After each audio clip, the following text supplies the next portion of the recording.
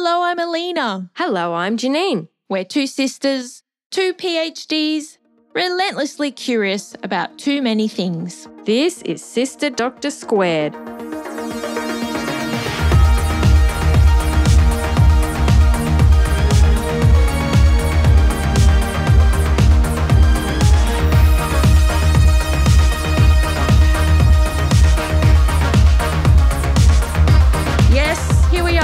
Episode 16 of Sister Doctor Squared. My name is Aleena, and before we kick things off, we would like to acknowledge the Turrbal and Jagera people as the traditional owners of the land where we are recording this episode. We are coming to you from Meanjin country, and we pay our respects to elders past and present and to all Aboriginal and Torres Strait Islander people listening today. Now, Janine, sister, please introduce the episode for the squares. Thank you, Aleena. So this episode is all around Tourette Syndrome, and in Australia, the 2nd to the 8th of May is actually Tourette Syndrome Awareness Week. So we were really keen to do this episode and try and time with that. And I have mentioned on the podcast before, but my boy actually has Tourette Syndrome. So I've personally learned so much about this condition over the past few years, but I know there is so much more for the public to learn and understand about this complex condition. So in this episode, what we really want to do is some awareness raising and some myth busting with a little bit of science peppered in, of course. And we are super psyched to have our first guest joining the podcast. He'll be with us in a moment. Yes. But first things first, we need to cover what is Tourette syndrome. So we're going to do things a little differently in this episode.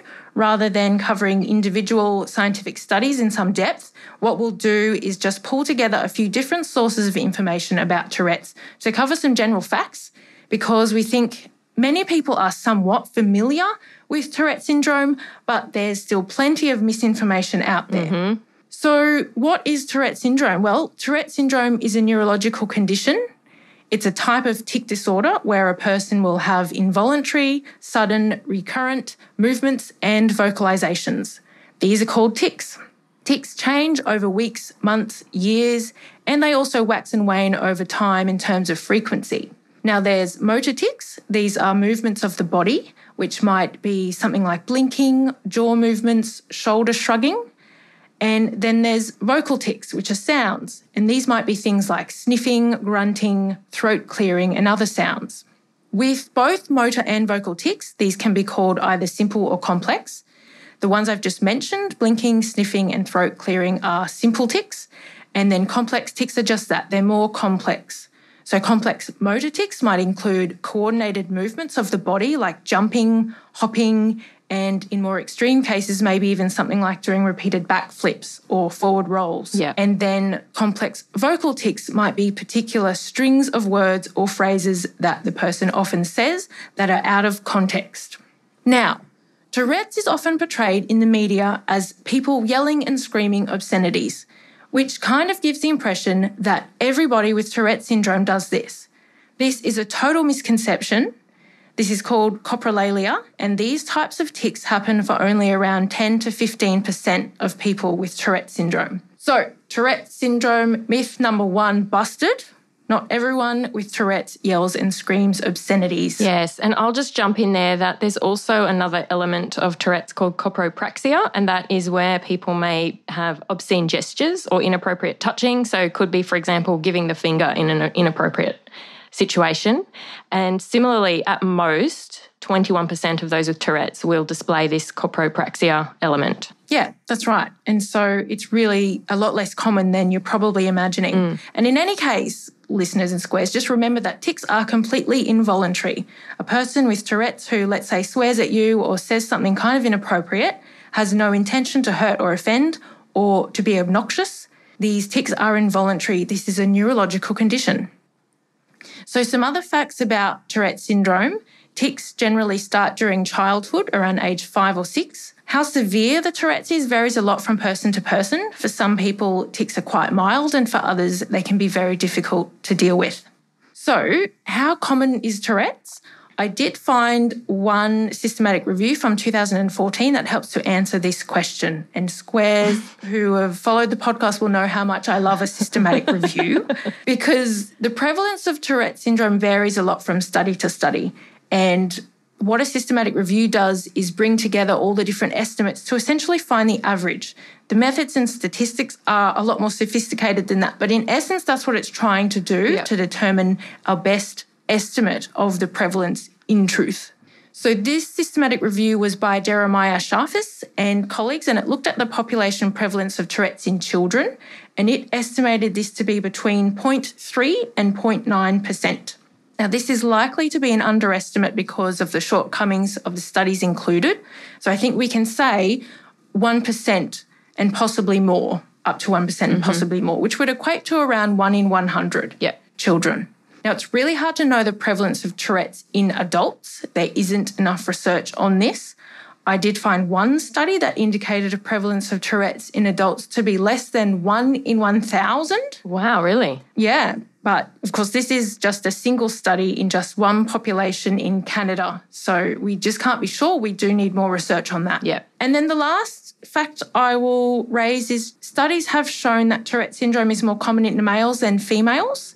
And that seems to be the case for both children and adults. Janine, do we know any more about what's going on there? Yeah, I did do a little bit of research around this. Essentially, there is no single explanation for this pattern, but there is some evidence to suggest that there may be differences in brain connectivity and also grey matter volume in the brain, which we know does differ between the sexes, so that may be implicated, but nothing really concrete. I also found some interesting information around Tourette's in girls, where there can be a tendency for the tics to become increasingly more complex as girls age, but there doesn't seem to be the same trajectory or pattern in boys.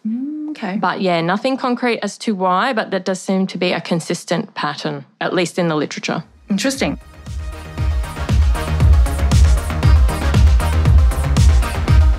All right, so that's kind of a general overview of what is Tourette's from a textbook perspective, but it's one thing to hear about Tourette syndrome from scientific articles. It's another thing to actually hear from someone who has Tourette's. So we are so thrilled to welcome our very first guest on Sister Doctor Squared. Yay! Yes! He is many things. Most recently, a very accomplished and inspiring public speaker. He is an energetic ambassador for the Tourette Syndrome Association of Australia.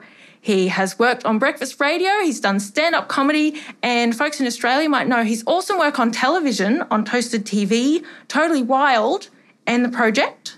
Please welcome the amazing Mr. Seamus Evans. Yay!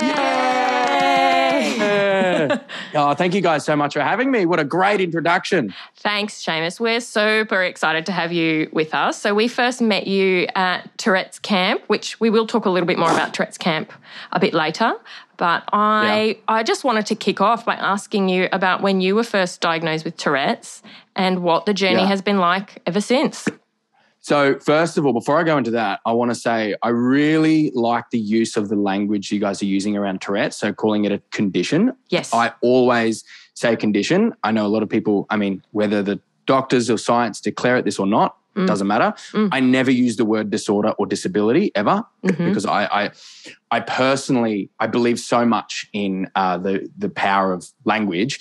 Absolutely. And I just don't like the word dis because I don't like the idea of it's a problem. I don't like the idea of Tourette's being something to stop you from doing anything or having that word dis in front of it. I just don't like relating it to that. So no disorder. I never call it a disorder or a disability. It's always a condition. And also just listening to what you were saying about in the females.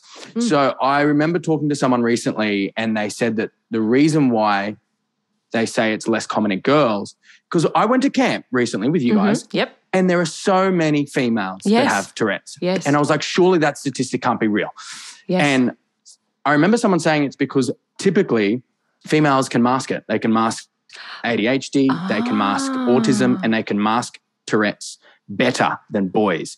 So it doesn't show up, or in the studies, in the research, that it doesn't show up.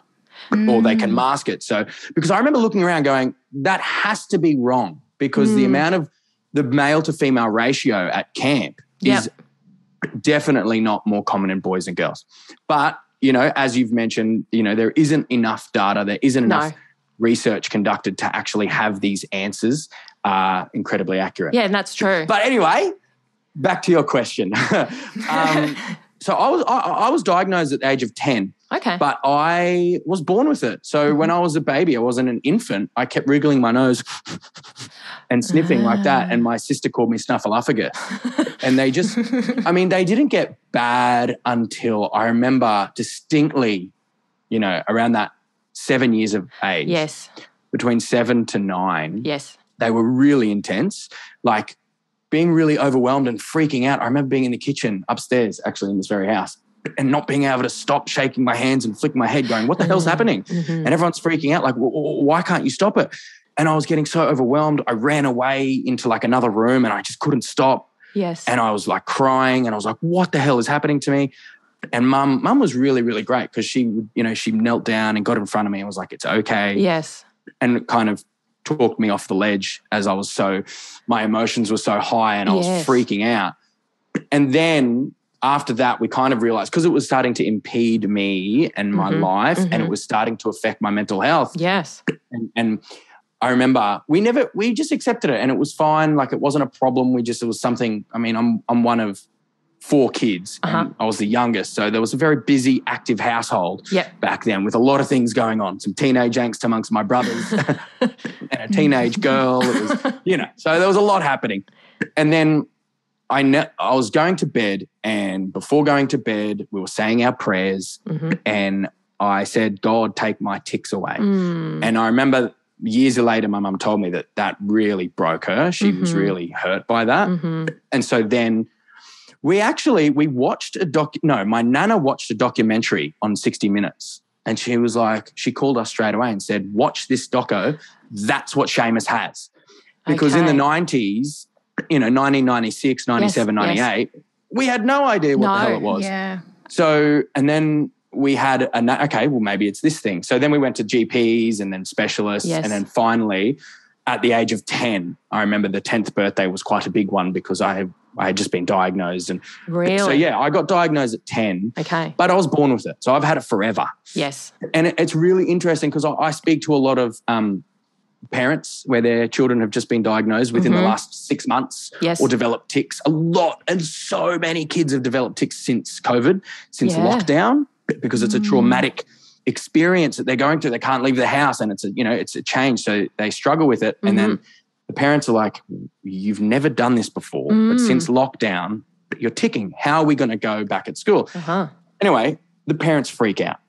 And I speak to a lot of them and they say, essentially, how do I stop it? And I have to very carefully break the news that, oh no, there is no stopping. That's right. It's just you have to learn how to deal with it. You've got to learn how to adjust to it. You've got to learn how to accept it. And unfortunately, it's not you, but it's your child who has to learn how to manage it, accept it, and go through that journey themselves. Yes. And I forgot my point. Maybe it's because the ADHD's kicked in and I got distracted. That's okay. No, but that's right. My point was I've got 31 years of experience with tics and Tourette's. Yes. So now at this age, I'm quite experienced with managing the tics. Yes. Whereas when I meet a parent and their kid's just been diagnosed or developed it 6 months ago, they are inexperienced. And even in the last 12 months being a part of the Tourette syndrome community, I have learnt that so many people are at different stages. So I meet people who, they've had it for 20 years, but they're probably not at the stage of the acceptance journey or of, they're still hating it, not liking it, running away from it, and therefore probably not managing it. But my acceptance journey properly started when I was about 18, when I had to learn how to curb it for my career. I was on television. Yes. But after speaking with my mother, when I was younger, I was able to really manage my tics from a young age. Interesting. It's a weird thing because it's really, I have found it mood dependent. If I feel like, if I don't care, if I'm in a mood where I'm really confident and I don't care, I won't mask it because I don't care and I'm confident and it's not bothering me. Yes. But if I'm in situations where maybe that particular day I wasn't confident or I was, having a hard day, whatever it might be, I would mask it or I would manage them a lot more.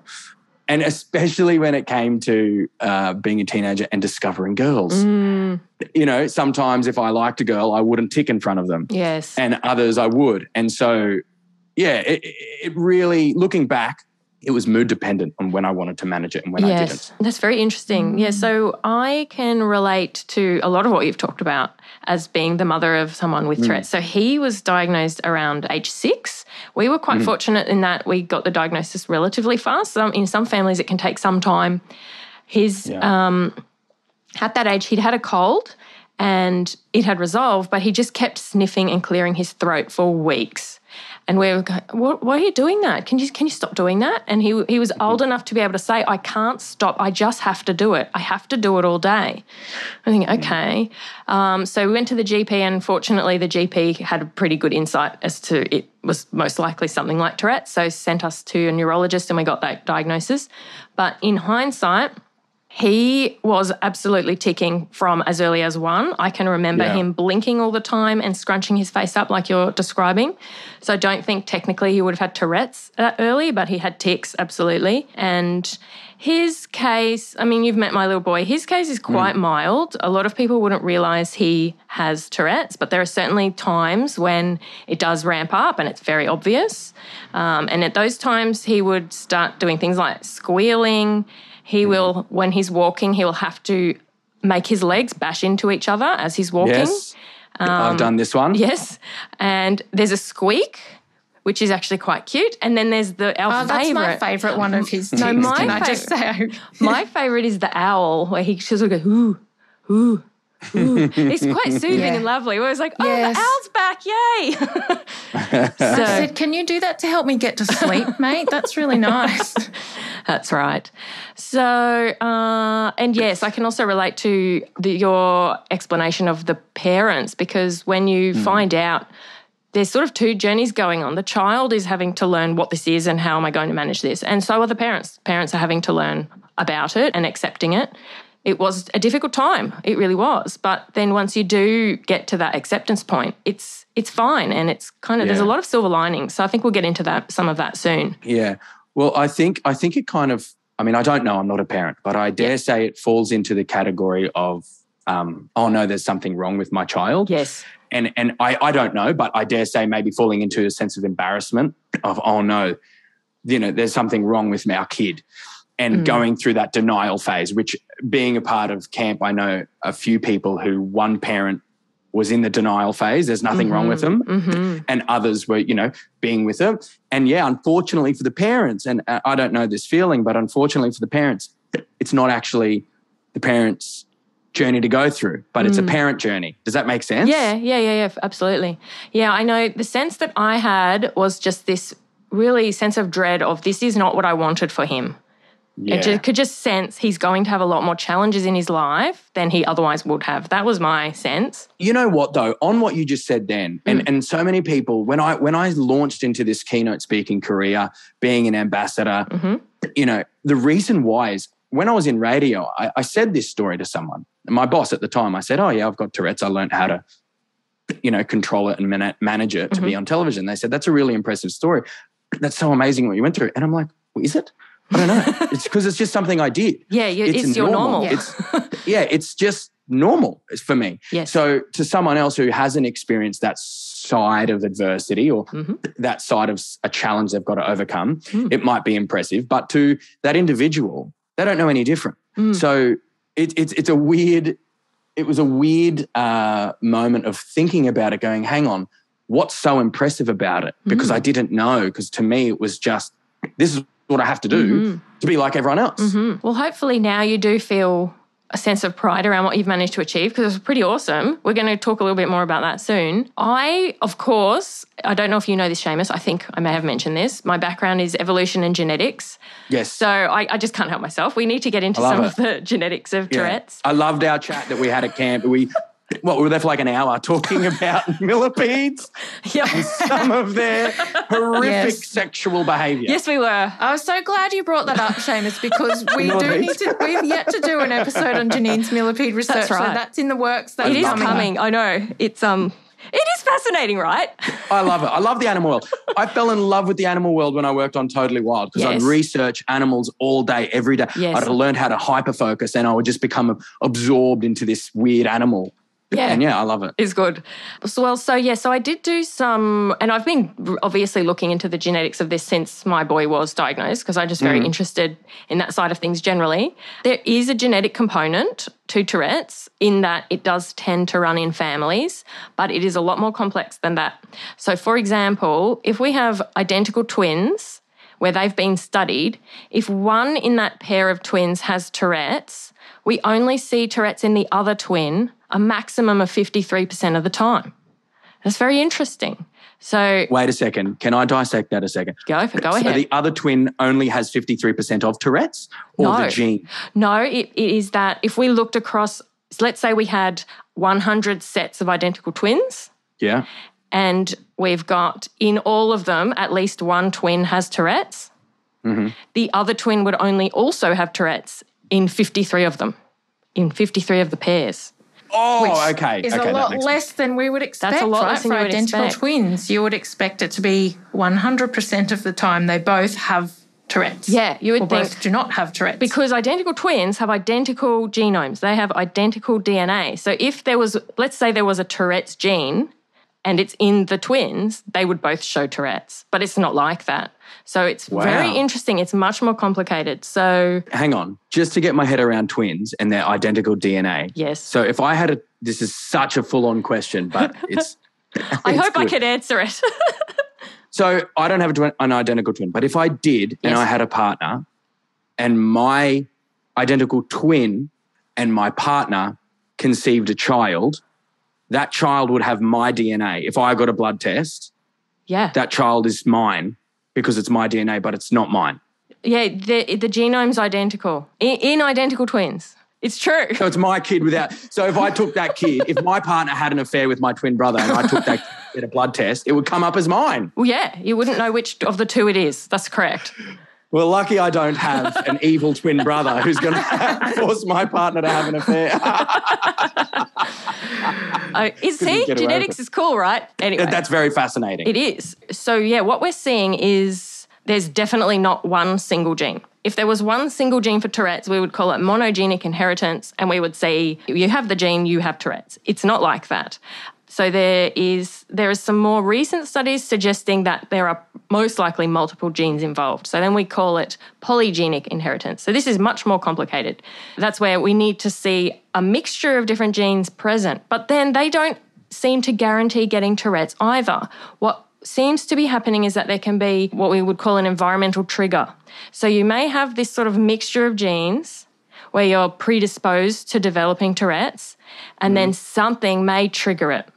And then we get into this territory of what's called epigenetics, which is super fascinating. And I'm going to resist that tangent because I could speak about that for several hours. We're going to resist that right now.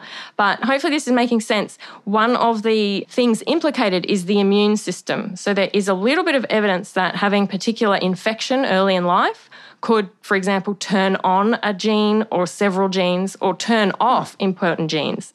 And that could lead to the development of Tourette's and other conditions as well. And what might be going on there is that when the immune system is activated just in a natural way, a lot of chemicals are released in the body that trigger inflammation. And they could be triggering a change in the brain, or they could be triggering changes in what genes are turned on and off. So that's pretty interesting. So we don't have a clear sense of, we can't really get, if you're having a baby, you can get their genome sequenced. You could actually get that, but you wouldn't at this point be able to say your child is going to get Tourette's. We don't have that capability yet. And maybe we never will. It reminds me of what you were saying earlier before with COVID, Seamus, because some people might have this genetic predisposition and it might be the stress of lockdown that might, for some people, trigger that tics developing. That's absolutely true, yep.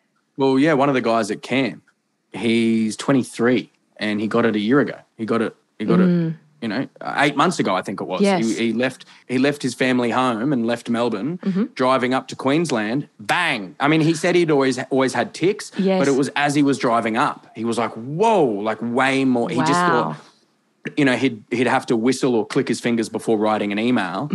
And then as he was driving, it just inflamed. And I mean, and when people hear the word trauma, they think, what has happened to this child? Yes. It happens after a traumatic event. It's like, oh my gosh, is the child okay? Yes. But it could be. I remember speaking to the president of Tourette Syndrome Association Australia, Mandy. She said it could be as simple as being a baby in a pram and a car beeps their horn next to it. It's a very loud noise. And for a baby, they'd go, whoa, what was that? And that could trigger it. So it's, it's not necessarily an extreme traumatic event. They trigger it. It can just be simple. Absolutely. Some sort of stress on the body. Yes. Puberty. Yeah, that's right. And well, it's interesting you raised that because I know that tics can definitely ramp right up at puberty. Yeah.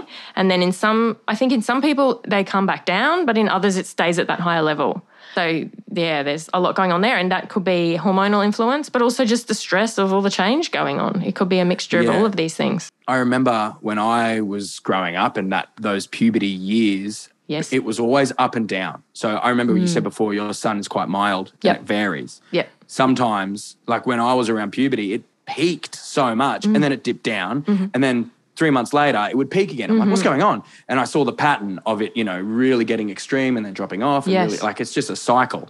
That it just, every now and then will get more inflamed and others it won't. Yep. That seems to be the case. Yeah, and like in the neurology and the literature, they call that waxing and waning. That's the terminology they give around that.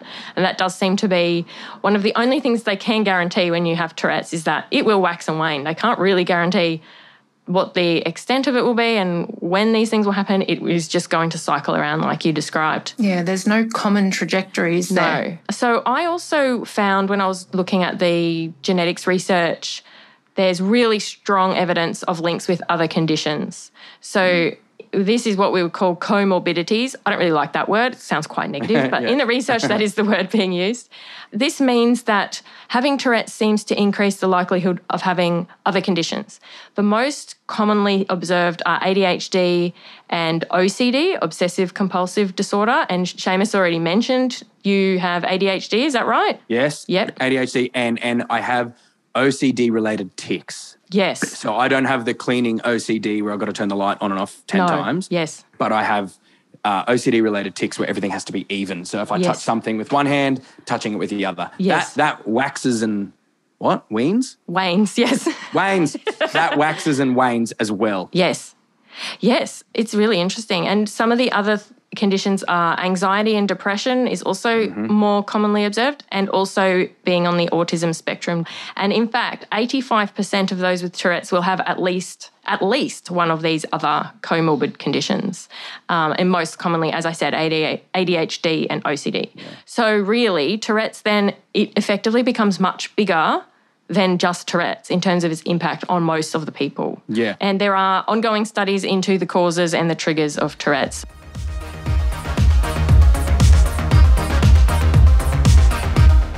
I would now like us to move into unpacking some of those misconceptions and doing some myth busting. So Aleena and I did some brainstorming around things we've heard in our journey with this. And the first one I wanted to raise is that people often are like, oh, come on, surely you can control this. So Seamus, what would you say to someone who's saying, oh, come on, you can control this, just stop doing it? What would you say? The short answer is you cannot stop it, right? Yes. You can't control it. What I was taught from a young age is I can't stop it, but I can turn the volume down. And so instead of stopping it completely, because that's called suppressing, it's the same as not blinking. Over a period of time, it's going to hurt your eyes. It's really stressful. Yes. Don't do it, right? Yes. Let it out. But what I learned from a young age is turning the volume down. So, for example, the big grunt like that, instead of really heavily grunting, I would slow it down, try and get that. And the way I describe it is it's getting a sensation. So it's like putting a cotton bud in your ear to get that earwax. You need to get that earwax. So if you're grunting, if it's the then see if you can get that satisfaction another way. And so that's how I learnt how to manage them, manipulate them, and redirect them, was not exploring the actual movement of the tic, but the satisfaction that I was after. And so, for example, the knocking the knees. So I always knock my knees all the time, my heels, the whole thing. And I used to do it so much as a kid and big bruises on my knees. But now as I'm older, I don't want to do that because it hurts. So what I do is I have worked out the sensation is the feeling against the knees and the way my hips feel in the groin. So I'll put my hand, how do I explain this without it being visual? I put my palm on one knee and going straight across like a straight bar, my elbow on the other one. And I press my knees into that pole that is my arm. Okay. And it clicks the hips in the groin, and it also gets that satisfaction on the knees. Yes. So without banging them, I can still get the same satisfaction out of it. Yes. But in order to do that, and this is where it gets really complicated with someone who has Tourette's and where they are in their journey. Yes. Because if they're not going through the acceptance period, they're in denial, they're frustrated, they don't like it, they let it happen or whatever, what I had to do was register them. So I'd go, okay, I have that tick. How can I then get that satisfaction? And it's just like solving a problem, right? You're going to come up with a few different roadblocks before you get the solution. You're going to come up with a few different errors and whatever, but you just have to explore the different areas. And that's how I was able to redirect them into other ticks by that exploration phase. That's really interesting. So, so rather than if you tried one thing and it didn't work, I guess you could just get frustrated and go, oh, this is never going to get better and I can't control this. Whereas you've gone, well, I'll keep exploring this. I'll try something else. Yes. It's like what Bruce Lee says, you've got to be like water. So that movement has to happen. But how it happens, I learned I could control how it happened. I still had to do it. I had to get it done. I had to tick the box. Yes. But I could control how I did it. Yeah, and I think it's really important that you explain that you're not suppressing them. That's very different. No. And that's very difficult and stressful. And my boy and others that I've talked to have explained that it's like if you know when you've got a hose on and you've got a kink in it and the water's like building up, eventually it's just going to explode. So he's like, I can hold it into a point, but it's all going to come out.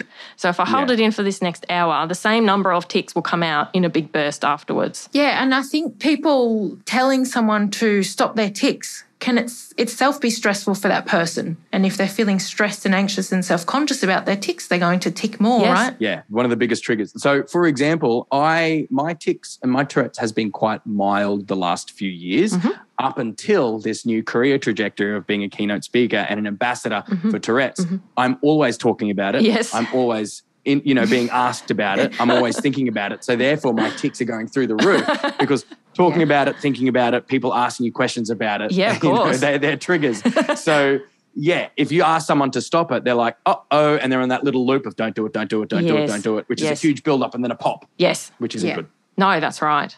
So I also wanted to raise another misconception, which I did hear a little bit from certain people when my boy was first diagnosed, and that's, oh, don't worry, he'll grow out of it. And I have some thoughts about this, but I want to ask your thoughts about that sort of statement, Seamus. Well, when I was first diagnosed, the doctor did say it would leave by the time I was 18. Well, I'm 31. So, and I'm still ticking like a Swiss watch. So I think what happens, and if I refer back to the earlier statement of girls are more able to mask it. Yes. I think as you get older, and going back to what I said before, by being 31, I've got 31 years of experience. Yep. If my career now was not around Tourette's, they would be so mild to the point where people wouldn't notice. Yes. So, if I was a banker, right, and I said, I've got Tourette's, they'd be like, what? I've never noticed it. And maybe because the research isn't being done around it, they interview them later or whatever and say, oh, they're not here anymore because you've just gotten so much better at masking, manipulating, redirecting, or whatever it is. And so I don't. It doesn't go away. In what I've noticed, it does not go away. You just get better at handling it. Yeah. And when my boys was diagnosed and start telling people, it was amazing the number of people like, oh yeah, I have that, or my uncle has that, or my partner has that. And I'd like, what? I've been around these people. I have never noticed this. And they'll say, yeah, it comes out for some of these people when they're tired or really stressed.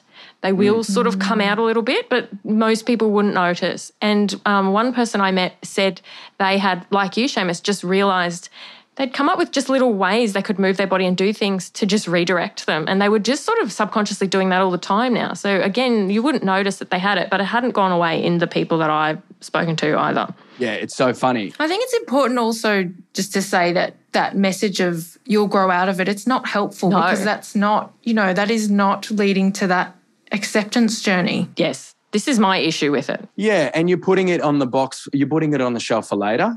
oh, don't worry about it. It'll be gone in a year. Because I remember I would look forward to my 18th birthday because it would have gone away, apparently. Yes. And I remember being 18 going, well, I don't have Tourette's anymore. And then I was 19 and 20 and I'm like, but I still have tics. Yeah. Maybe it's not. And then I was like, oh, but it's weaned off or waned or whatever it is. Yeah. And then over the few years, I was like, but I still have it and I'm 25. Yes. So, yeah, I guess it would give you a false hope and you put it in the back burner for, it'll be gone anyway, so who cares? Yeah, exactly. Yeah. I'm very careful never to say this too much. Some people have said it to me, but I don't think anyone's really said it to him, which is good because, we want to be fostering that acceptance, not, oh, yes, this is a problem that will get fixed. Yeah. Yeah, exactly. So we've got another misconception. I'm going to take this one. Okay. But before I say that one, I'll just reiterate the other one that we mentioned was about the swearing and yelling obscenities and that is far less common than people probably are thinking. Mm-hmm. So the last misconception we have here is that you won't be able to work and or lead a normal, quote, unquote, life. So what would you say to that, Seamus? You've got a lot to say on this topic. Yeah, well, I think it's absolute BS. I think that's false. I don't think that's even remotely close to being accurate. Yeah. Mm-hmm. I think that all falls down on the individual and what their adversity that they face and what I like to call a self-appointed setback. And this is my whole mission, my whole statement. Go, Seamus. Is that you can achieve absolutely anything that you want, and you put your own roadblocks in your life. So it really breaks my heart when I meet someone who thinks, I can't do this because of X, Y, Z, whatever it might be. And then you look at so many successful stories where they just learnt how to manage it or they got through it or whatever it might be. But when I hear someone say, oh, I can't do that because I've got ADHD, I've got autism, I've got whatever it might be, it really breaks my heart because, I failed school. So in the eyes of society, I was a dumbass. And I have ADHD. I couldn't sit still. I could barely read or write. Having Tourette's, there's no way I could have thought being on television and being a television presenter was possible because, like it or not, society doesn't want to wake up in the morning and get the weather report from a guy who's ticking like crazy. And my very career defies that.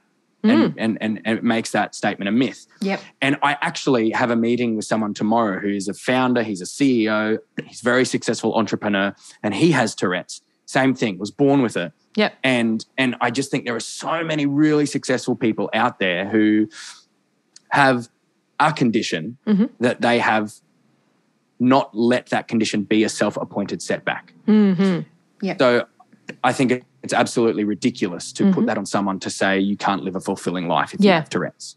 I mean, don't get me wrong. There are some really extreme conditions where maybe that individual really struggles to manage the tics and they are completely debilitating and then that's a really difficult situation for that person and, hey, that's their journey.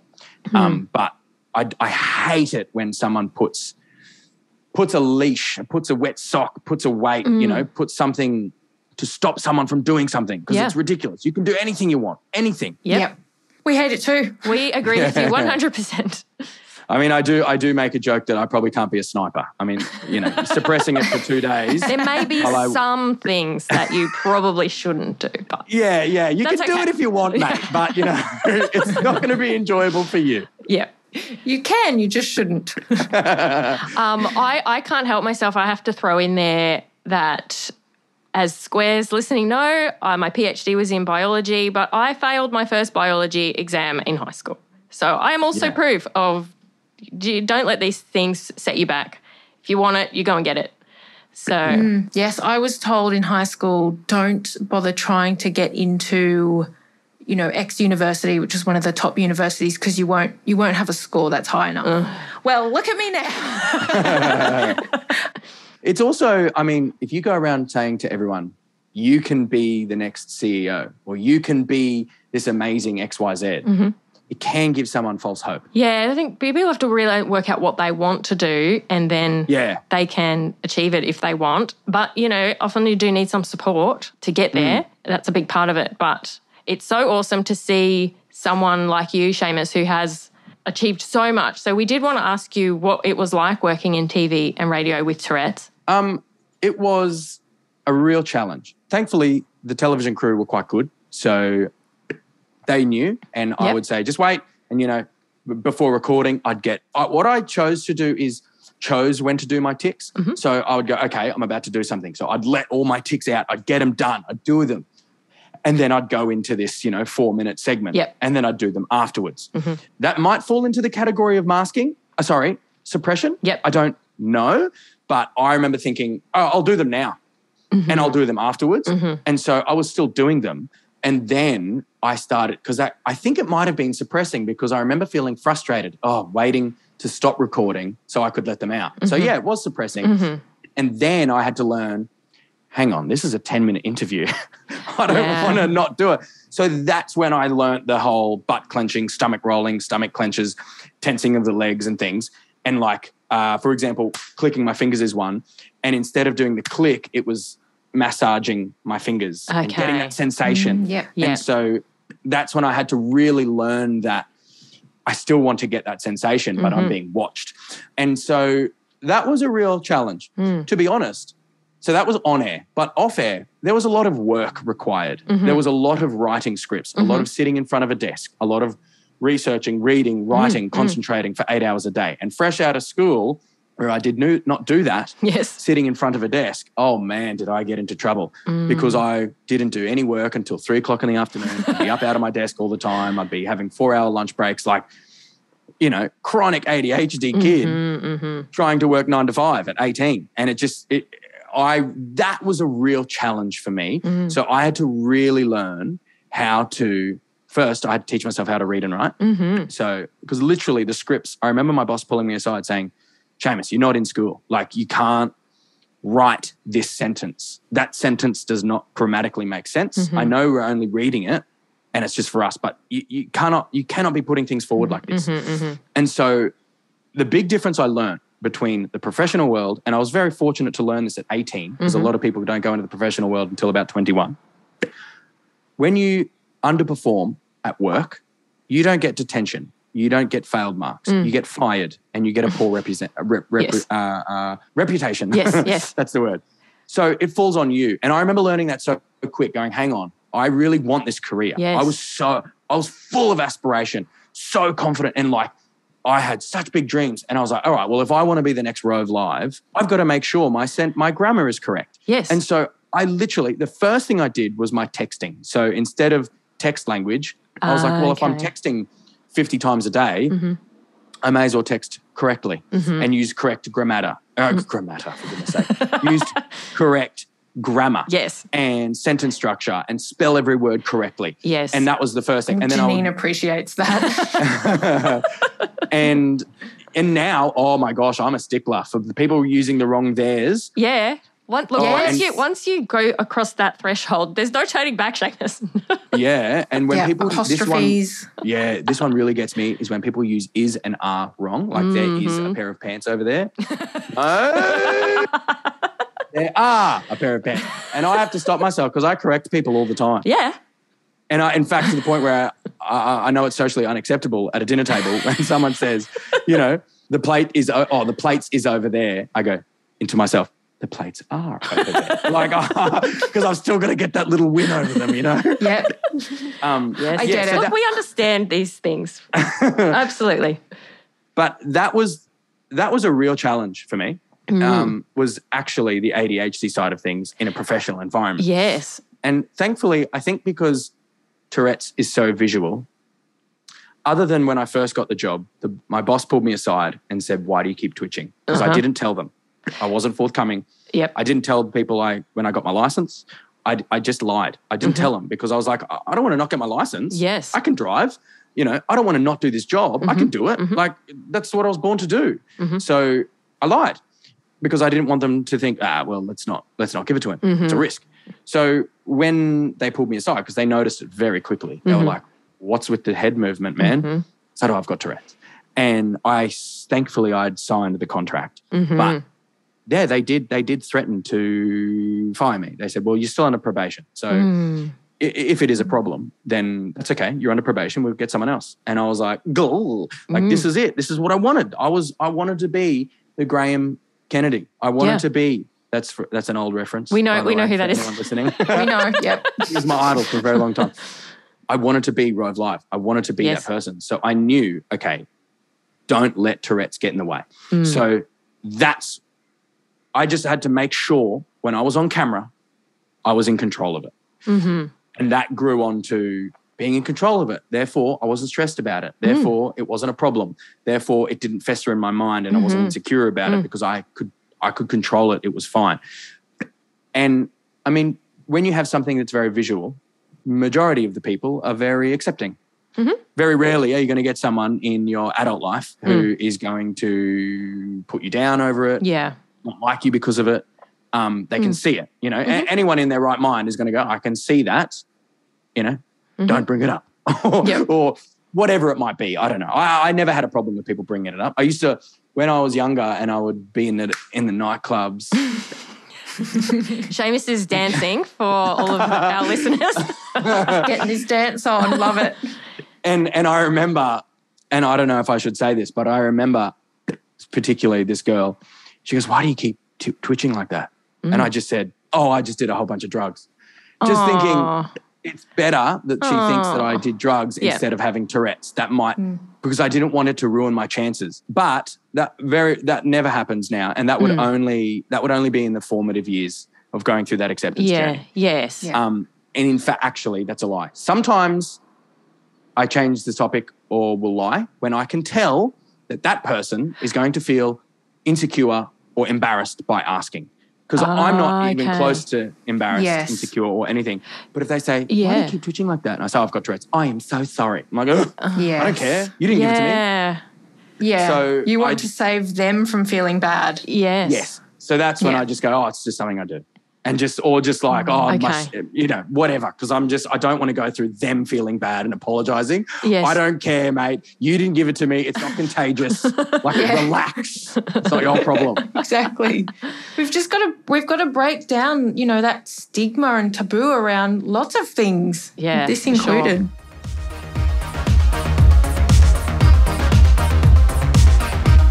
Well, this sort of leads on to the next question I wanted to ask, because I think some of our listeners might be wondering about research into potential treatments, which I have had a look into. But before we even get into that, I am interested in your take, Seamus. If a cure became available tomorrow, would you take it? No, absolutely not, because I'm now past that acceptance journey where once I accepted it, you know, I then fell in love with it. Yes. Because it made me who I am. Amazing. And once upon a time, I wanted to be like everybody else. But now if I didn't have it, I would be like everybody else. And I'm like, boring. So, you know, and that would really limit my exciting dinner table conversations because I love talking about it. So no, not at all. Yep. It's so interesting you're about to touch on treatment. Yep. So I'm actually currently in the process of getting ADHD medication. Okay. The reason is now working for myself. Yep. I can't afford to get up 10 times in writing an email. Yep. I can't afford when I'm working for myself now. So, you know, time not spent working is money lost. So for me, I want to take, even though after 31 years I've been able to manage my ADHD, I've been able to learn when to hyperfocus, etc.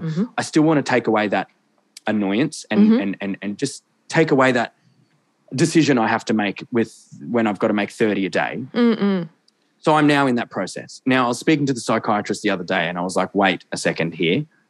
If I take a stimulant, that's going to increase the tics. And she goes, yes. So she actually just sent me some information to research the relation between ADHD stimulant medication and Tourette's and the relationship between them. I was also starting to think a little bit more about that and going, wait a second here. I have spent 31 years to manage these tics, manage my ADHD.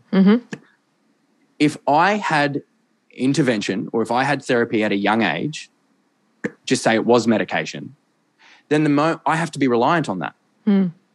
So I remember thinking now, if I had ADHD medication at 10 and I did really well in school and I became a lawyer, well, then I'm going to need that medication to be able to continue in that job. And I remember thinking, well, in fact, if I have a child who has ADHD or Tourette's, a part of me is like, you need that tool because the medication won't be there forever. Or you need that tool to harness it, that what you have to learn naturally. And this is what I've just thought of the last few days. You need to be able to harness it yourself. Otherwise, you're reliant on something else. And then you fall into the trap of going, I can't do that because I don't have this. And you put another self-appointed setback in the way. You put another roadblock that you've put in front of you. And so I'm now at a crossroads going, whoa, maybe I don't want to fall into that medication trap because I don't want to feel like I can't achieve without it. Yeah, it's very interesting. Well, you have achieved a lot in all of the ways that you have already been managing things. One thing I meant to say before, but when you talk about how you can redirect the tics, so different to suppressing them, that is a technique. We chatted about this a bit at camp called cognitive behavioural intervention therapy. So there are some practitioners who can take clients with Tourette's and help teach them how to do that. So it's quite amazing that you worked that out all by yourself without any support. Well, yeah, I remember talking to you guys about that and thinking, well, because I don't know anything about it other than what I learned at camp from hearing the psychologists. Yes. And I remember thinking, well, 'cause I didn't have any of that. I had to learn it myself. Yeah. And I remember thinking, does the person teaching that have Tourette's? Because no, that's like, well, because I remember thinking like that's like teaching someone to drive when you don't drive yourself. So this is a good point. I would really like to know how they came up with that therapy because I know nothing about it, what the results are. I remember someone reaching out to me recently saying their child has Tourette's, but they're managing it fine because they do CBIT online. Really? Yeah, there's a therapy online. I know nothing about it other than what I read in the email.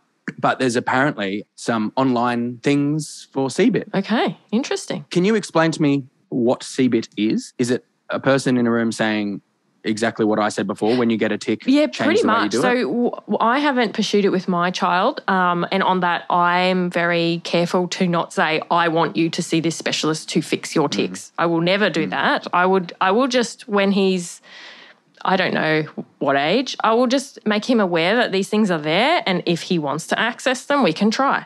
But also to be very clear that it may not work, it may not be effective, so there's no false hope, and that, no one's expecting him to go and fix anything because there's no problem in my eyes. But anyway, it's basically what you did with yourself. It's someone training the person with Tourette's to identify a feeling like I need to do a tic, and what exact tic is it, and what is the sensation you need to get from that, and then exploring all different ways to try and satisfy that need, like scratch the itch. That's what it is. So it is what you are doing. One thing I have noticed looking back on my management is it is exactly that. It's management. So the moment I stop it, then my tics are way more aggressive because I'm not doing it. It's not. It's an active management and it's ongoing. Yes. So I remember the moment I left television, I was 7 years on television. I did Toasted TV and then I did Totally Wild, 7 years in total. I was in Adelaide. I quit my job and I moved to Melbourne. And I was pursuing breakfast radio. And I remember thinking, I was laying in bed and it was the first time I had a tic that wasn't even OCD related. So my left shoulder, which I've still got today, it's a left shoulder one. And that developed then, must have been triggered by the trauma of quitting and moving to a new city without a job. That's when I experienced depression and high anxiety. And so that started. And I was like, why isn't it happening on the other side? That's weird. And then I remember thinking, hey, I don't need to manage it anymore because I'm not on TV, so who cares? And I remember thinking, well, all right, I'm going to stop managing it then. And yeah, I stopped. I kind of stopped managing my tics since then, and they naturally kind of, I guess there's always something subconscious where you manage, always.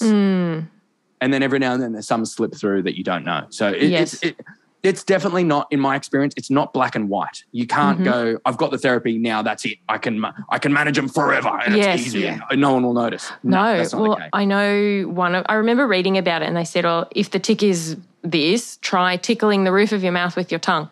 And that might work for that tick, but at any point a new tick can develop. So then you need to figure out a new way to deal with that. So I'll just really quickly go through some of that research around the treatments. So there are a lot of trials going on looking at cannabis-based medicine, but there are no large randomised controlled trials, which would be the gold standard. So the jury is still out on this, and I think it's a pretty big call to be considering doing that with kids in particular because their brains are still developing. So we really want very good evidence that is worthwhile if we even do want to try and treat this condition. And there's also, in the extreme cases, deep brain stimulation has been used, but that's extremely invasive, obviously, and can be risky. And the results are quite mixed. So, and then obviously the CBIT, the cognitive behavioural intervention therapy that we've been discussing, is another behavioural treatment. But really, at the end of the day, that we want to emphasise that there is no cure. And we think, and we know Seamus agrees, that the real key to curing Tourette's is acceptance, both from the individual with the Tourette's and the community at large. Yeah, I think there's no cure for Tourette's, but there's a cure for your mindset towards it. Yes. Yeah. And that's why I believe so strongly in the power of language, because with your language around it needs to be really positive and accepting and loving. Yeah, absolutely.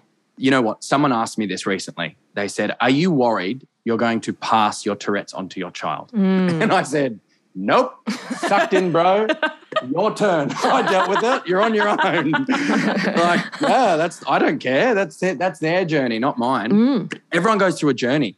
And so it's a hard one because as a parent, I assume you want to intervene as much as possible, but this is something you can't intervene with. That's them. So if you start exploring, the medication, the treatment and all that, well, it's a hard one because it's not the parent's journey. It's the individual's journey who has the Tourette's. Yeah, I think I can remember the first maybe 2 months I was in quite a negative, well, I'm not negative, just very anxious mindset about it. Like, I don't want this for him. What does this mean? What does his life now look like? I think there were so many unknowns for you, right? Yeah.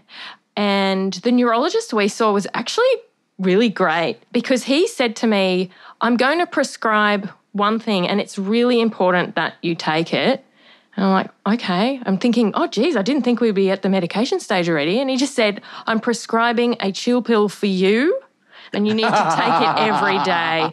And it was the best advice because I was like, okay, that is actually a big part of this because me being worried about it is not helping anybody and it's not helping my child either. And so that was a big moment where I started to shift in my thinking about it. And can I ask you a question as a parent? Of course. So I assume it's because it's out of your hands. What is it when you first got the diagnosis or when you started noticing it? What was the fear? What was other than what does it mean for him? But as a parent, what did it mean when your child was diagnosed? It's very much about what other people think. Yeah, okay. That's what it's all about. It's not about you. You love your child unconditionally. You don't have any change of feeling towards your child. It is what are other people going to think? What are other people going to say? How is he going to be treated? Yeah, even is he going to be able to go to school? Because it was just before he was to start prep, and I was like, oh, maybe we need to homeschool, and it was just catastrophizing all the things, and will he be able to have the job he wants? And it was all these things. So I can kind of answer all those questions now that, he can go to school. Of course he can go to school and he can do whatever job he wants when he works that out. And also it's not up to me to say we need to treat this. It's up to him to decide if he wants to pursue anything. And so I keep taking those chill pills every day and they work very well. One thing I will say to parents, something that my mother did, both of my parents did, which was really helpful for me, was they never spoke for me. So I see many times I will be introduced to a child and straight away the parent will say, this is blah, blah, blah. He has XYZ. And I'm not an idiot. I spot it a mile away and go, well, I can clearly tell, your child has a condition, it's almost like it comes with the parents give a disclaimer. And I dare say maybe they're projecting an insecurity. Yeah, because they're probably worried about what you said before of what other people will think. Yeah. But my parents never did that. So my parents always would just say, this is Seamus. Or if I met another adult and they asked questions, why does he keep ticking, or, whatever. My parents would look at me. That's good. And they'd say, well, how do you want to answer that? And what that did is it gave me the sense of ownership. So it was, if I wasn't feeling up to it, I would lie, or I would not tell them about the Tourette's because I wasn't in the mood. And other times when I was confident, I would. So it gave me the ownership of this is mine. If I want to lie about it, I can. If I want to hide it, I can. If I want to be confident and show the world, I can. It was my decision, because I feel if my parents spoke for me, I'm like, oh, now they know. Like, what are you doing telling them? Yeah, that's a good point. I think early on I was doing that. I was saying this is David and saying it like, oh, and also he has Tourette's if you notice anything, or if he makes some strange noises. I don't do it anymore. I would do exactly what your parents are saying. That was very early on. Again, I was just so worried. Oh, what are they going to think? What are they going to think of him? Or what are they going to think of my parenting in me allowing him to continue doing this strange behaviour or whatever? But now, I don't say anything, and he can divulge to whoever he likes. Or not. Oh, and do it in the way he wants to on that day. That's fine. Yeah. I don't know what it's like to have coprolalia. I don't know. I think I might have some what is it called? Copropraxia. Yeah. I think so, because I did that a lot as a child. And there are some things that now that I'm learning so much more, I'm like, hey, I do that all the time. I copy people's words. Yes. I mimic people all the time, and I think that's called echolalia, when you copy people. My boy does that sometimes, yes. And I didn't know any of this when I was a child, and even till a year ago. And when I listen and get to know more people, I'm like, oh my gosh, I just thought I did that. Yes. And there are so many people who have a tick and they don't realise. They say, like you said before, hey, I do that. My uncle does that. Yeah. And I thought the copying and the repeating and imitating people's words or saying a sentence was just me being weird. I didn't know that was Tourette's. And I've discovered I have a verbal tick that is triggered, and I will never reveal what the trigger is. Okay. But I was watching YouTube and I saw it, and I noticed over the last year when I watched that YouTube clip, I say it every single time. Oh. And after camp, I was like, hang on a second, that's a trigger for a verbal, because what's it called when it's words but not swearing? Just be verbal tics, I guess. Maybe, yeah. So I remember going, oh my gosh, I've actually got that. I didn't realise. Yes. And sometimes I'll trigger it myself by thinking, is it? And that happens. I'll be in my car and I'm like, oh, and I'll just do it. But the more I'm immersing myself in this community, the more I am learning. As someone as 31 has had it my whole life, I'm still learning about it myself. Yeah. Awesome. So Seamus, can you tell us what is the best parts about having Tourette's? I think the jokes that come with it, for me, having done stand-up comedy, yes, it gives me so much material that other people can't use. Awesome. Everybody can talk about dating, parenting, whatever. Not many can talk about Tourette's. That's true. So, you're very niche. Yeah, that really gave me an upper hand. I also think in my dating life, when I was insecure about it or I'd hide it, whatever, but when I was confident and I would tell them, the common theme amongst the people I was dating, they always said, I like it. I like it. It's a cute quirk. Yeah. It adds character and it gives you more depth. And so I found with the right people, it improved their attraction to me. So that gave me an upper hand again. I think I say this a lot in my keynote. I say everybody is faced with adversity, but it's up to you if that adversity is a flaw or a strength. You will always have that adversity. And adversity is something someone struggles with, right? It could be an insecurity that you've created yourself, like I don't like my ears, or it could be a condition you're diagnosed with. It could be whatever, a story, a traumatic experience that's happened. But you're always going to have it, always. It's up to you if it's a flaw or a strength. So with Tourette's, you have to find what the positives are yourself, because my positives might not be for someone else. That's a good point. Me, the jokes are not the best thing for someone who is not doesn't have the same sense of humor, doesn't fall into the comedy world. Maybe they don't like the jokes, right? Yes. I do. So I think the best thing for me is not necessarily the best thing for someone else. Yeah. And that comes under that acceptance journey.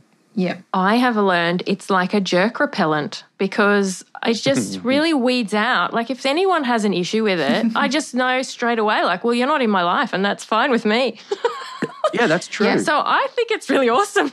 Yep, I love that. And I feel the same way when I think about it's part of what makes the person who they are. And I kind of, that's how I think of my nephew. You know, this is part of him, and he's such a cool kid and I love him so much and I wouldn't change anything about him. You're so right about a jerk repellent, because if someone you meet can't, either one, they can't see past the tics, well then, yeah, you're right, screw them, shove them to the curb. Yeah. And that's the same with dating. If they can't get past that, well then they're probably not going to be a very nice person to partner up with. Exactly. Yep. Yeah, it's true.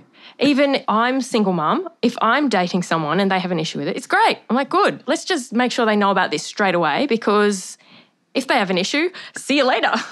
Yeah. No time wasting. Yeah. Or it gives you a chance for them to open their minds, and it gives you a chance for someone else to grow in a particular area. True. So, yeah, actually, because it's such a visual thing, it's such a surface-related issue. Yes, true. So you can either get rid of people on the surface or educate people on the surface to look past it. Yes, and we'll talk a little bit more about camp soon, but when we go to camp, where it's families where at least one person in the family has Tourette's, and the first sort of afternoon and night is quite intense, because everyone is, what are we there for? We're there for Tourette's. We're talking about Tourette's. They're all ticking, and it's just like positive feedback going crazy. There's a lot of, it's quite intense. But even in that situation, after a while, you just get used to it. Yeah. Yeah. It just becomes normal, and it's just like kind of fun. Yeah. I know. It's incredible watching everybody's tics go, ramp right up. And I remember I was at a camp and there was a talent show. Yeah. And now, obviously, if you don't have much experience with Tourette's and you walk into a Tourette's camp and there are 20 kids there with coprolalia, yes, and you walk past them and they give you the finger and say some of the most offensive sentence in the world about someone's mother. And it's like a beautiful 16-year-old girl who's like so sweet and innocent, and then just gives me the finger and says, F your mother's vagina. And you're like, whoa. But if you're not used to that, right, it's a shock. But then you get used to it because you're like, oh, this is called Tourette's and it's fine. Yes. But I remember I was at a camp and there was a talent show, and this sweet girl got up and she was doing a lovely dance, and everybody with coprolalia was like, you suck, F you, get off the stage, you're fat, I hate you, your mother, like the most full-on abuse.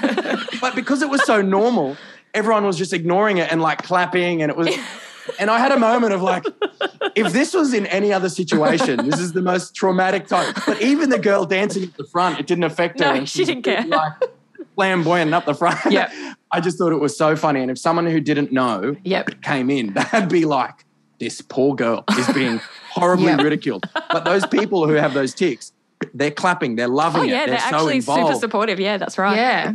Sometimes you'll hear them sort of going in and out of tics and not, and saying like, you suck, get off. No, oh, you're actually really good. I'm so sorry. You're actually really amazing. Get off the stage.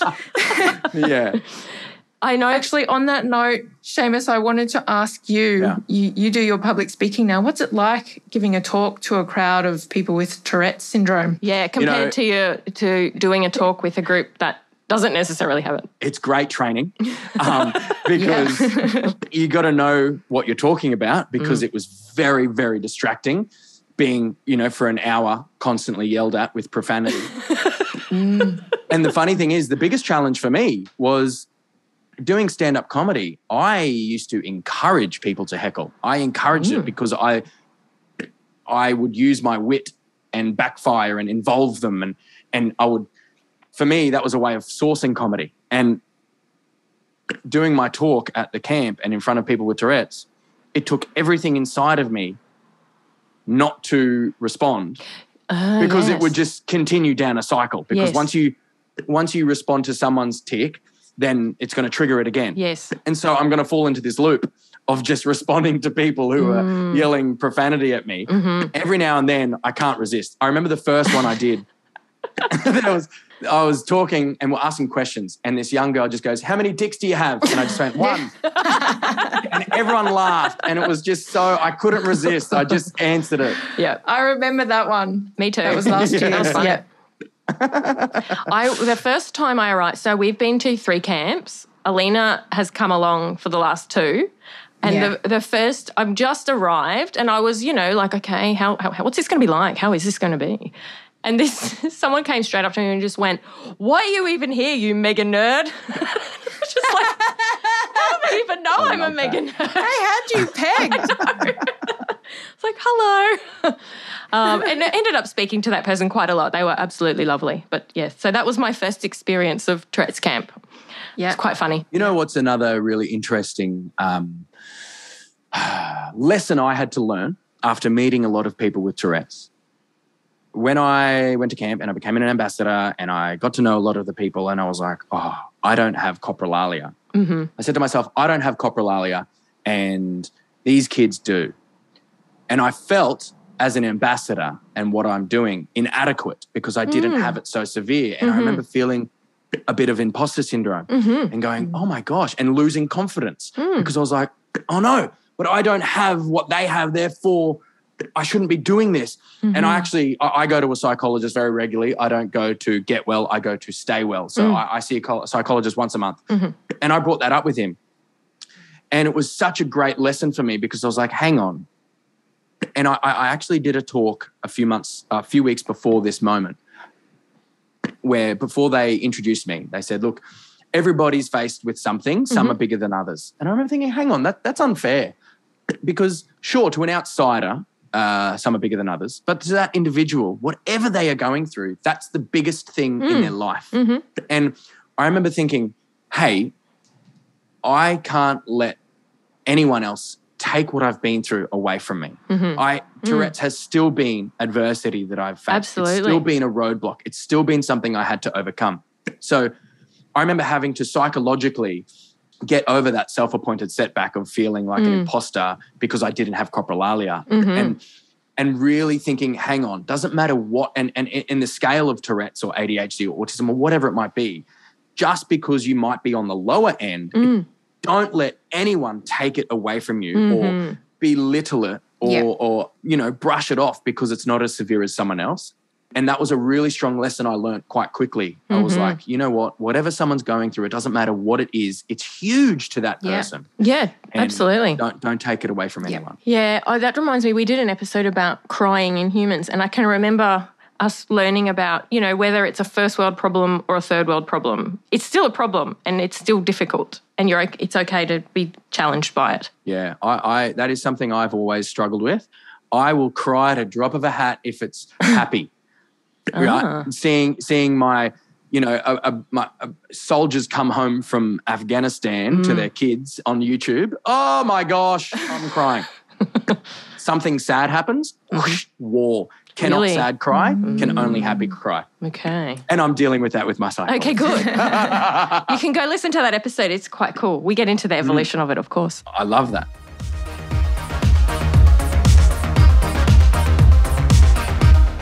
All right, it's time for our Inner Square segment where we reveal what has brought out our Inner Square recently. Seamus is sticking around and he's going to join in. Yay! Woohoo! So, Yay! Seamus, you're our guest. So would you like to go first or would you like Janine and me to pave a nice nerdy pathway for you and be the first nerds in line? Yeah, be the first nerds because I've got to think about what I've nerded about recently. Get your nerd brewing. Well, I'll just tell you. Actually, mine is related to Tourette's camp, because at Tourette's camp, we signed up for the circus skills activity. Yes. Now, Seamus, I think you had a crack at this too. We didn't know what it would involve beforehand. I wondered if we might be balancing on top of elephants or getting shot out of cannon. I wasn't sure. But what it was a whole bunch of stuff like juggling, spinning plates, Diablo, which I remember from school. There were other skills too, but the thing that David and I really loved was the trick sticks, also called devil sticks. This is where you are holding a stick in each hand and using those two sticks to do all sorts of tricks with a third stick. And it was so much fun. And I can now report that David and I both have our own set of trick sticks. I'm holding them up here for you to see on the Zoom. And we have been practicing a little bit together, and we're talking about preparing a joint act, maybe to do at next year's Tourette's camp. It's in the works. Yes. My people are talking to his people, aka Janine. But yeah, what I think is really nerdy is that, you know, I'm a woman in my late 20s / early to mid 30s who's now watched several YouTube videos on trick sticks for beginners, and I'm spending a part of each day doing trick sticks and loving it. And it's a great activity for people with Tourette's because it gets you into that flow state, into that zone where you can focus on that skill, and, you know, with certain engrossing activities, the mind is fully occupied on that. And I think it can reduce tics or even stop them completely during that activity with activities like this. So I've been reflecting on that, as well as just having heaps of fun tossing sticks around my living room. Yeah. That is all. Yes, I also wanted to just point out, you've neglected to say that one of the activities was the spinning plates. I did say spinning plates. Yes, but you didn't elaborate, because this is one of the only things Squares will know, that Aleena is always amazing at all sport.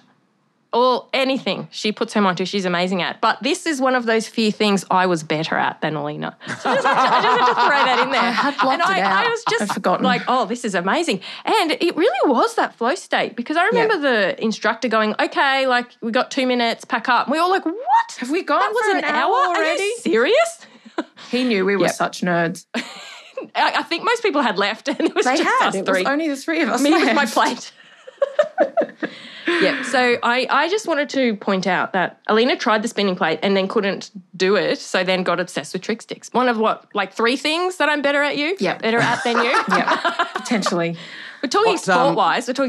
Anyway. What tricks can you do then?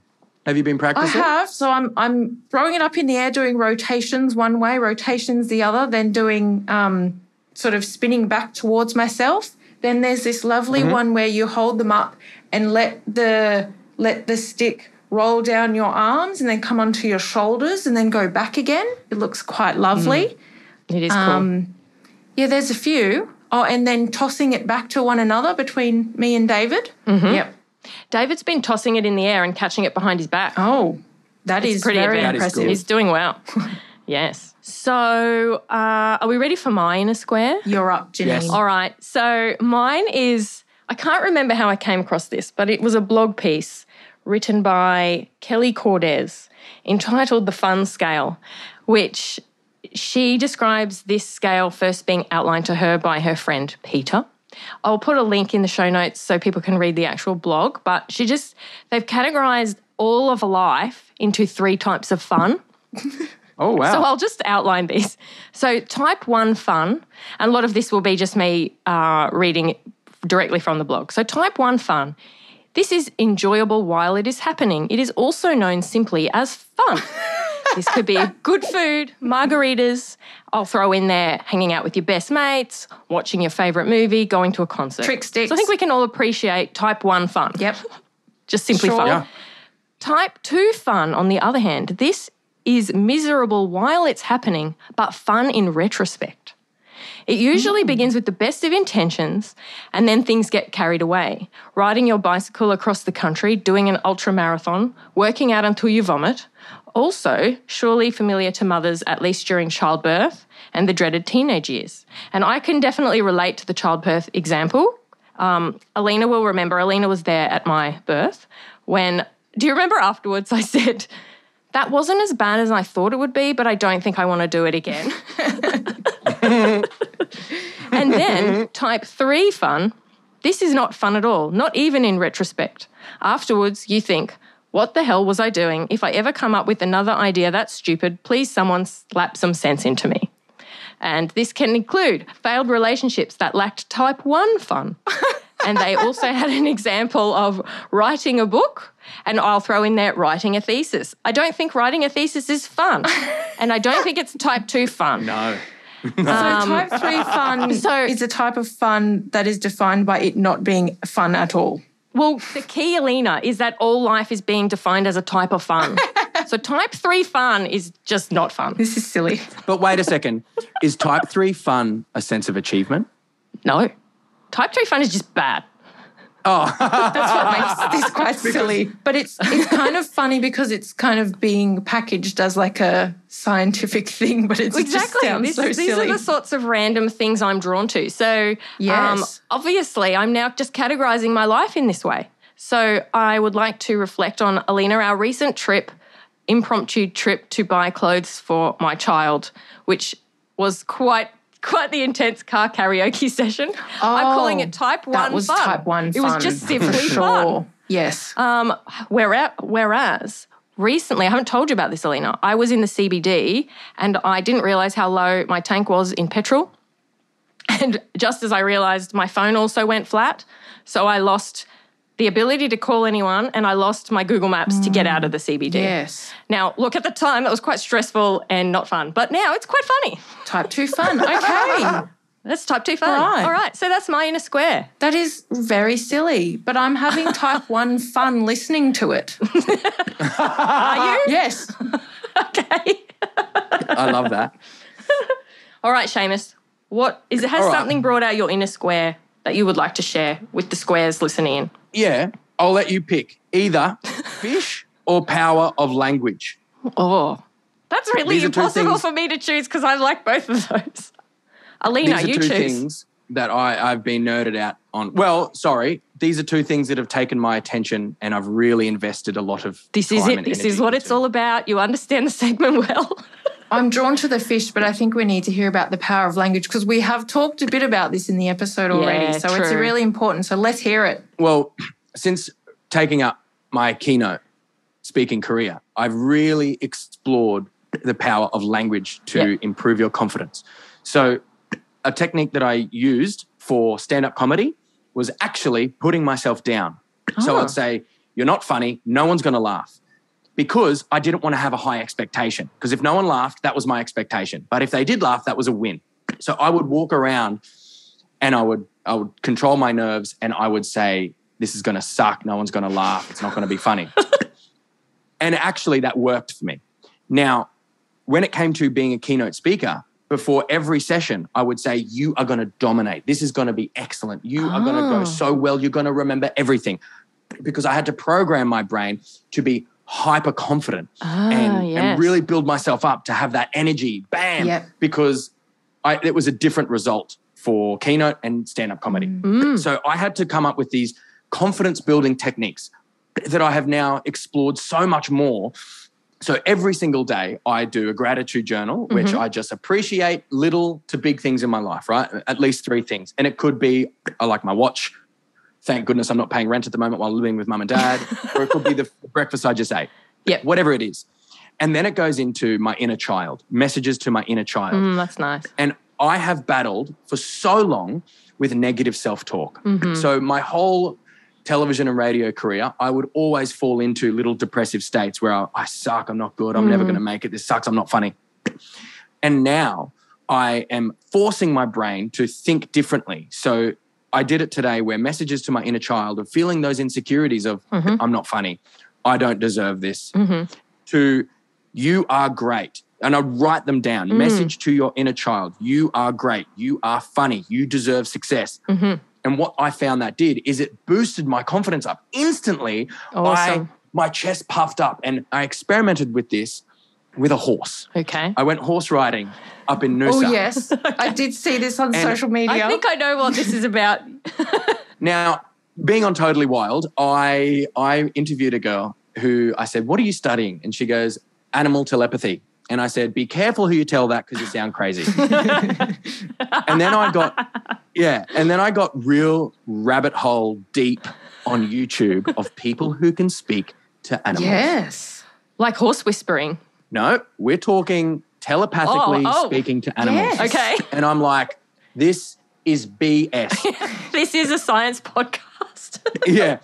And I was like, okay. And I watched it and it was very impressive if it's true. Right? I'm not saying it is or it isn't. Okay. But one thing I took away from it was this lady went to a panther and she spoke to this panther telepathically.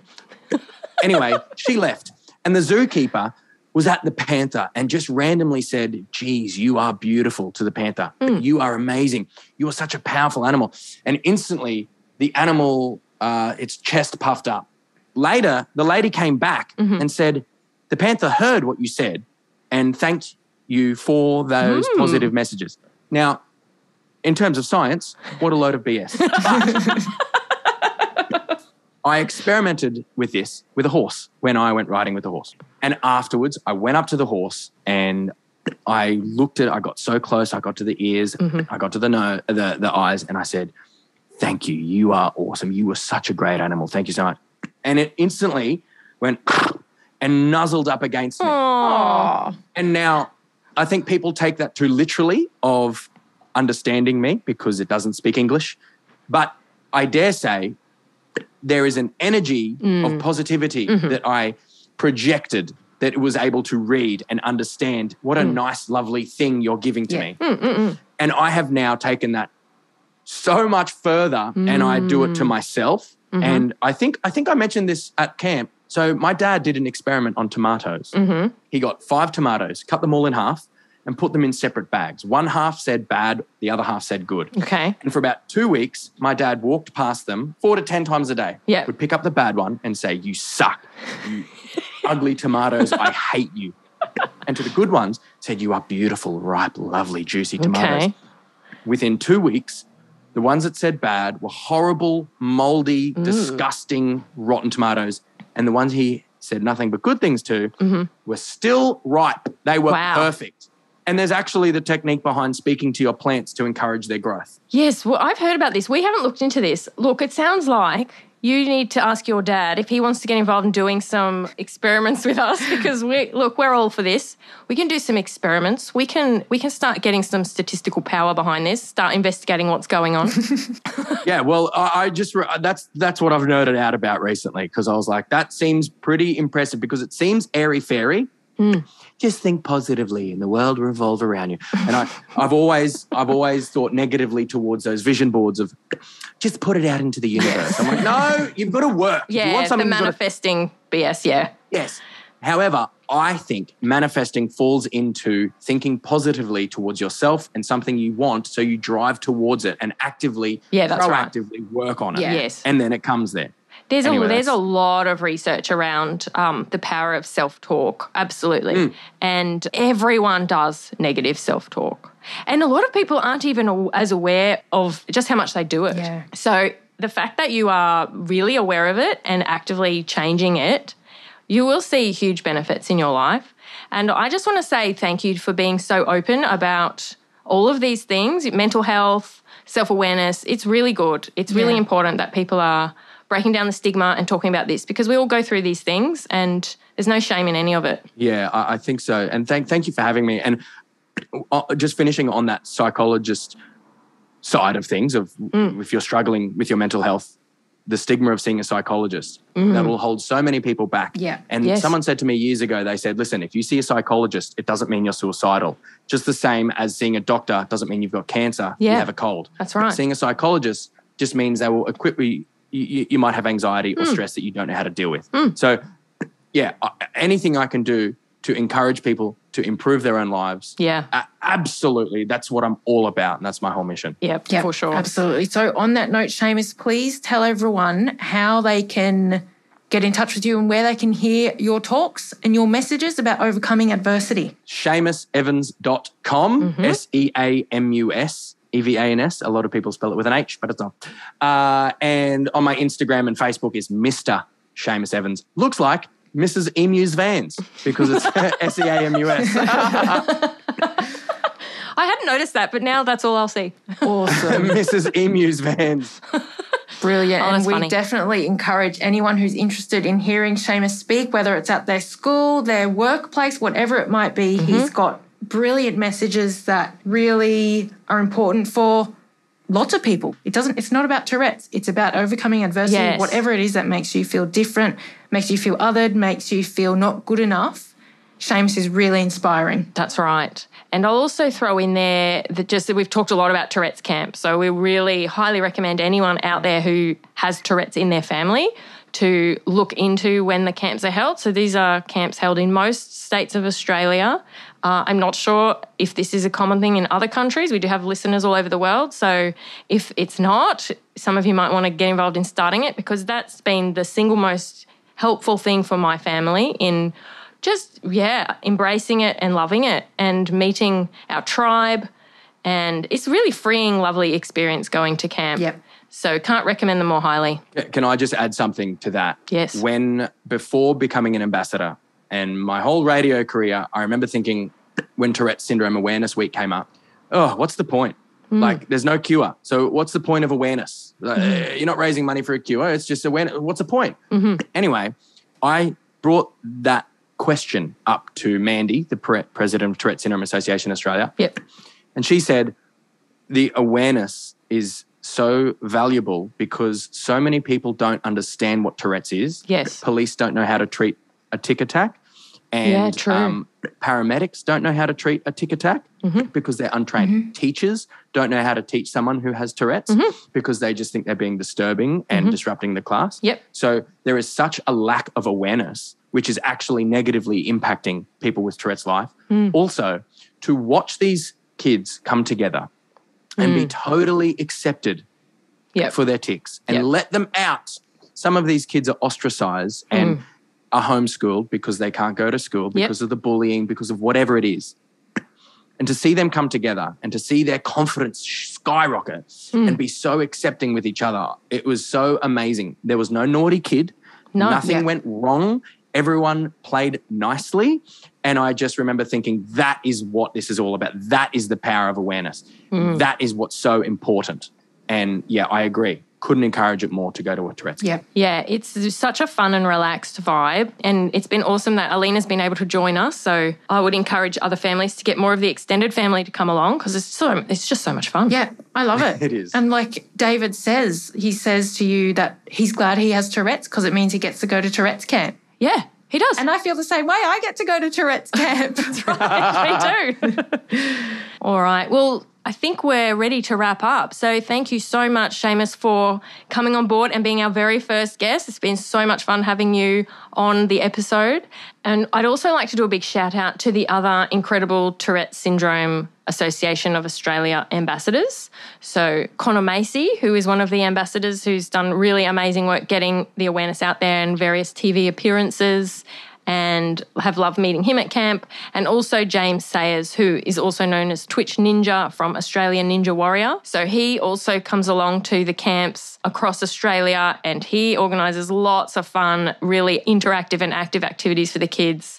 So having all of these ambassadors going along to camps and raising awareness, they're all so enthusiastic, lovely and warm. And it's so awesome to see people who are just so proud to be themselves.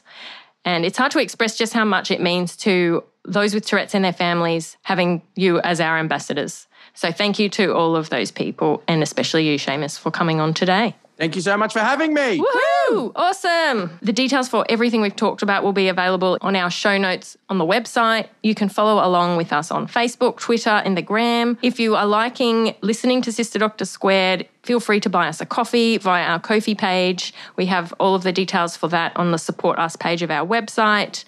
And that's it. See you next time on Sister Doctor Squared. Stay square out there.